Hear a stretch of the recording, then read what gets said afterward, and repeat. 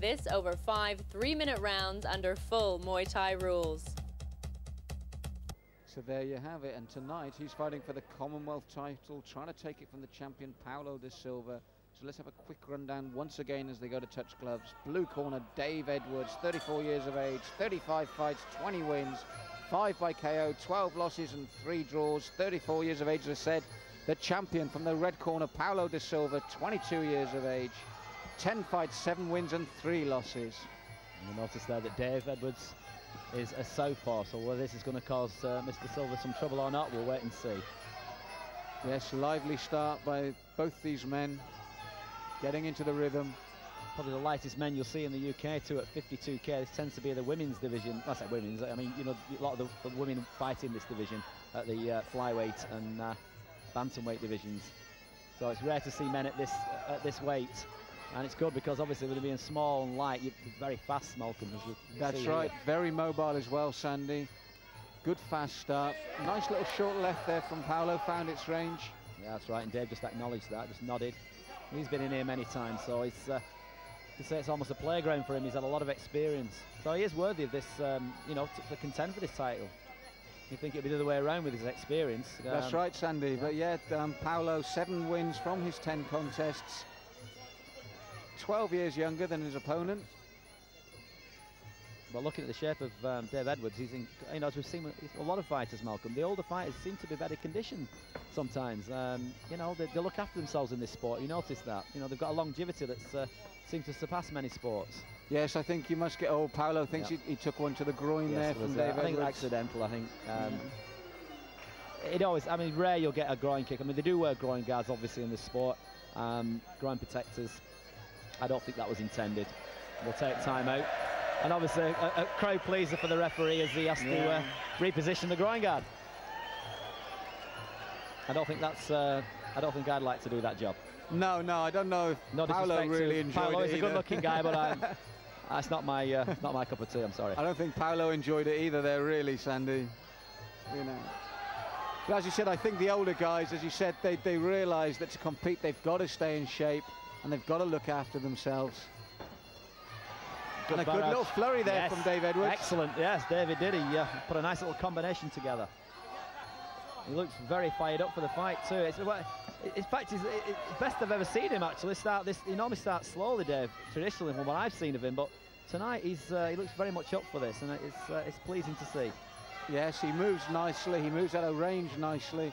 And really, probably that's the only difference between the two in this first round. Would you say, Sandy, that he's probably found his range quicker than Paulo? Yes, he has. And I said probably that's where the wealth of experience has come in. He's moving around the ring nice. He's got good footwork, switching a stance sometimes too. And yeah, I think Paulo, you know, Paulo is one of those. He is the champion, so you know, he's been in this situation before, and he'll start to measure Dave as the rounds go on. Yes, this is the first of 5 3-minute rounds. Remember, a very lively opening from 2 very lively young men. Referee finally deciding to split them as the knees stop coming in.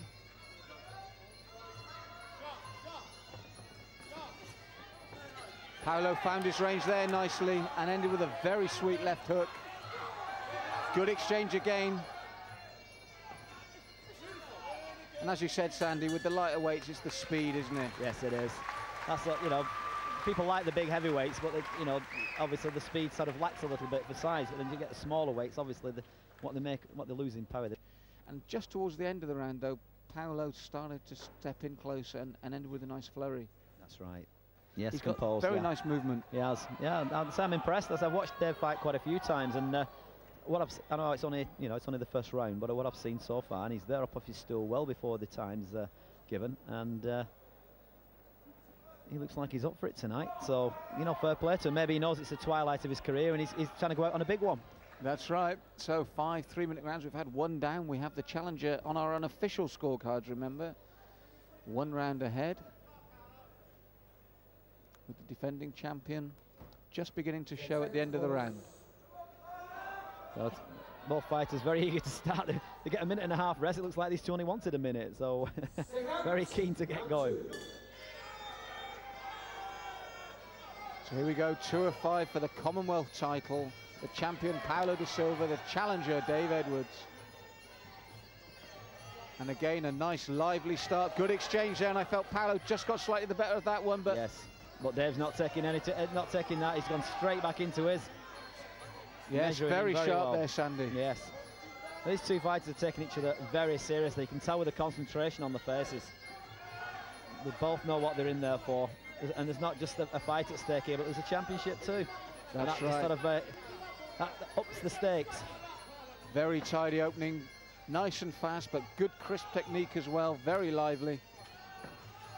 And Paulo stalking his man now.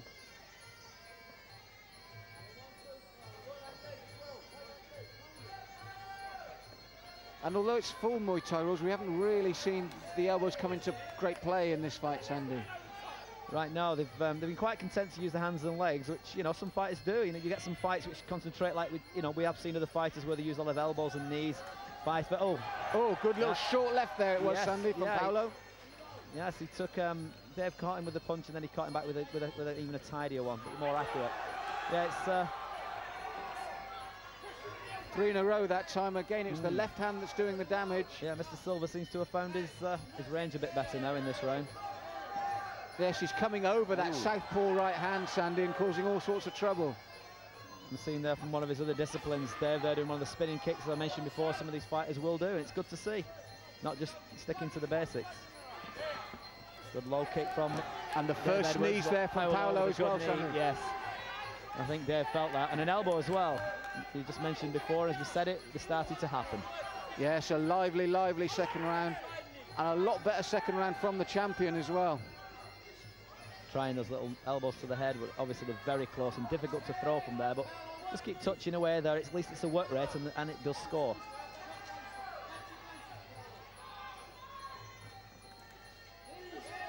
Good knee again there. Paulo just catching him with the knees, working there into the body.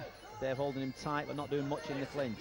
No, it's been a far better round for Paulo this round, hasn't it, Sandy? He's used the elbow, he's used the knee, and got the better of the punching exchanges, which was Dave Edwards' strength probably in the first round. Yes, that's it. Obviously, Dave, as I mentioned, he has had a lot of kickboxing fights, and that's why his hands and legs are good.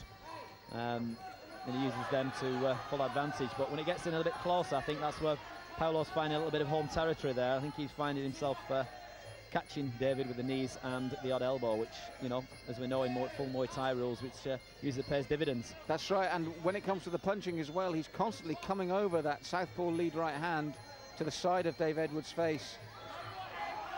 And a much bigger round for... I'm going to go with Paulo on that round, Sandy.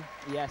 Again, it's the greater, as you said, it's the greater range of ability here, and he's countering nicely now and using that left hand to great effect over the top, but also, as we mentioned earlier, he's using the low kicks, he's working the shins of Edwards.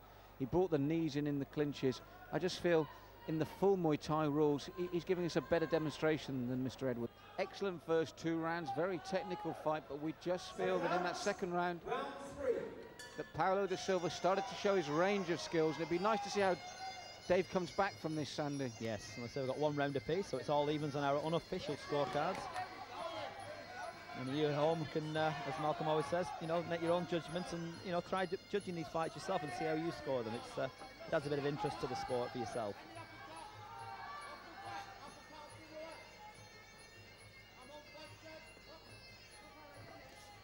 But I like the matchmaking again from what Bill Judd's done and Ali Jacko here. Good to see fighters at the same weight. And okay, there's a slight difference in experience, but there's an age difference, so it balances things up nicely. And it makes what makes a good fight. This is part of being a good promoter. So many a time in the past we've seen mismatches, which is not good for anybody's sport, including ours.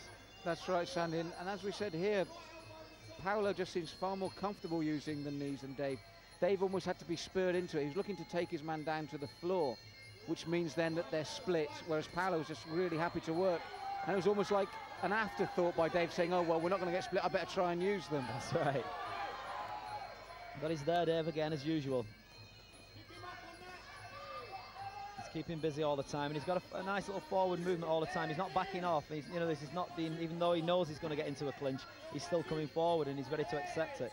And he's just holding on. Like you said, he is limited in the clinch, which I think his kickboxing years have probably, you know, not done him any favours in this particular fight. But you know, outside of that, medium and long range, he's doing quite well. Yes, yes. Paulo making best advantage in the clinches, but as you say, Sandy, when they're in the middle of the ring like this, it's very even in the exchanges. But there's the knees, got a good guard against those knees, but takes the left hand over the right again. He stopped those knees getting through, but had to take a punch for his troubles. Gained 3 beautiful punches, all found the target this time. And it seems to me that Paulo's warming up, he's found his range, and he's very accurate. Yes, good knee, got it just underneath the chin there with that knee. But takes a good punch and hits back with another 2 good ones. Yes, oh, and a brilliant uppercut there. And Dave Edwards in all sorts of trouble there. He exploded into life, Sandy, and it was so accurate as well. Excellent combination, Malcolm. Yes, you know, it took him a round to warm up, but that first round's done him a lot of good because he's measured Dave now. But the other thing I'd like to pick you up on, you were talking about disguise. He knew those knees were going to be blocked, but it did the job. It brought Dave Edwards' guard down, and suddenly he took 3 and 4 punches to the face. That's right. Speaking of to the face, he's just caught him with the knee in the face there too. He's cut by the left eye. The corner of the left eye is cut. That was the knee there. Then it's just in front of our commentary box. I just saw it just slip up there from the side of his guard. But he's gutsy, Dave. He keeps having a go. And that's probably his experience there that's talking him through this fight. The doctor wants to. He'll want the doctor to see. No, he just wants to clean it up for a second. I think is that the bell or is that the end? Oh, it's the end of the round. End of the round. From these two, a nice respectful touch of the gloves. That's the thing about this sport. There's a lot of respect involved. And it's been a good fight. It's been a clean fight. 4 of 5. The pace has been nice and steady. Well, better than steady. A very good pace. Yes, and they managed to stem the flow of blood as well. It was just a little nick. They've obviously got it. They've staunched the blood. They've got some Vaseline on it. It's sealed up and it's all right. It's just hopefully it doesn't open up again in this round. But straight into the clinch. And this is, for the untrained eye, this is a very tiring part of Muay Thai. So if you try wrestling with somebody and try to throw somebody on the floor or just wrestle with them, you know how tiring it feels. And to get hit while you're being held as well, like with these are the knees that you're seeing now, takes so much out of you. To be hit right. And hitting. As you said before though, Sandy, Dave is more than adequate in the exchanges and very game, but what little wink there to Alan Kettle in his corner. But what happens is, as he comes in with those punches, Paulo is also thinking about the knees and the feet, isn't he? He's just thinking about those extra little things. And a good left there rocked Dave Edwards. He acknowledges, but it's a good left hand. And Dave's gone a little bit ragged in this round now. I don't know whether it's the thought of that cut and the fact that he can be caught with knees and stuff, because that's he's probably thinking not to get involved with a clinch, which if I was in his corner I'd be telling him to do that. Get back to kicking and punching and moving like how he was in the first round. Very stylish. That's right, he's bleeding slightly from the nose as well, Sandy, and the difference between the two now is when they go into those punch combinations, it's Paulo that's showing the style and throwing the little clusters. And I think, as we saw Dave rock back there twice, I think he can hurt Dave as well, which he must be conscious of. And there's the knees. Yeah, he's going to go to the head again, I would imagine, because obviously to the body he's blocking those with the forearms and the elbows. There you go. As soon as you said that, Sandy, the head, the elbow came perfectly up to the side of the head. That's the strategy part. You go downstairs, you go upstairs. Upstairs, you go back downstairs. And if something doesn't work, you've got to find another avenue, and he just did. And importantly, it was to the same eye. So, you know, it's incredible to see how Paulo's thinking in there. He knew it was cut. He went for it again. Yeah, considering he's only had 10, well, I say only 10. 10's a good, you know, it's a good. Is that the body or at my angle? I couldn't see that. I don't think he's complaining of a groin attack. I think it was the body. At first, I thought Dave was going to complain that it was a low shot, but then he didn't, and it's all over. It's all over to the body. It was the body, yeah. Here we have it. Look at the reaction. Yeah, he was starting to get a little bit. Oh, yes. Pure to the body, Sandy. Yeah, clean to the body. Yeah, winded him completely. And he knew he took that shot and he went straight down to his knees. Your winner and still champion of the Commonwealth, Paulo